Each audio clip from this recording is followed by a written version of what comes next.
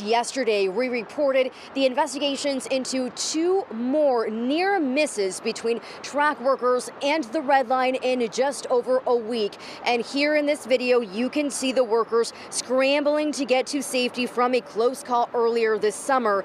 This instance is one of multiple federal probes that led to the MBTA halting nearly all contracted work on the rail system today through Friday. This comes after the Federal Transit Association gave the MBTA until yesterday to file a, quote, detailed explanation of the reasons for the near misses between trains and rail workers. Tonight, in a written statement, MBTA General Manager Phil Eng said the agency is committed to worker safety and, quote, are rebuilding and reorganizing the workforce top to bottom to ensure we have the right people in place at all levels to implement the changes required to bring meaningful, long-lasting systemic solutions. Yesterday, Governor Maura Healey called the ongoing safety issues unacceptable.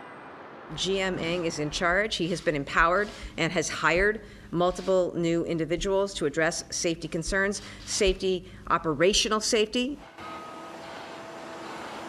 An MBTA spokesperson said this 48-hour pause of contractor work is to focus on their first phase, which includes establishing more rigorous levels of protection for work crews. The T is not releasing specifics about what those changes are.